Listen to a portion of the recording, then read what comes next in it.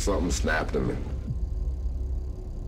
I picked up a rock, and it was big size, softball size, and I hit her.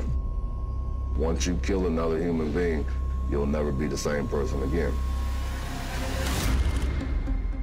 In the 70s, 80s, and 90s, we saw this really steep rise in active serial killers. Zodiac Killer. The Hillside Strangler. Son of Sam. All signs are pointing to there will be more victims.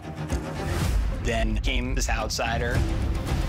I was a professor of nursing at Boston College, working with patients with traumatic experiences.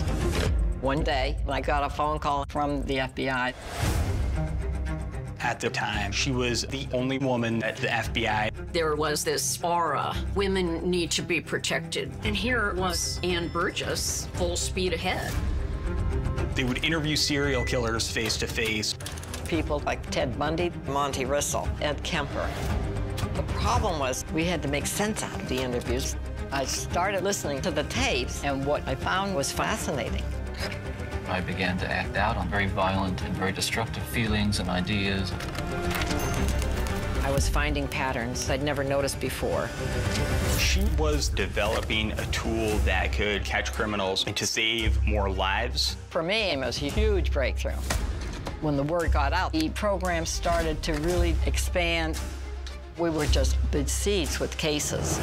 There was a kidnapping case. I had to catch him fast, or we were going to physically lose a victim. She learned the victim will actually help you solve the case. That was a really unique skill set that nobody else in the FBI had. I knew he was going to kidnap us and try to do something to us.